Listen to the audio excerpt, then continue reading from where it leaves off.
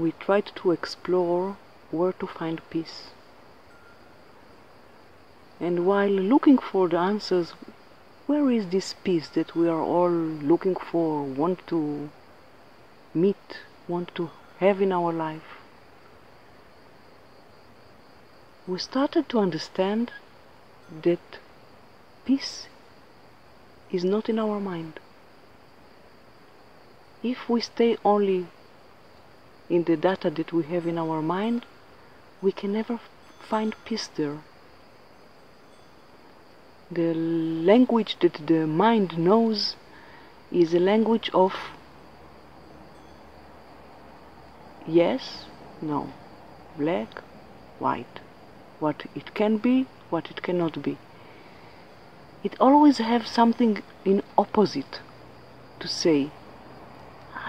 There is no peace there.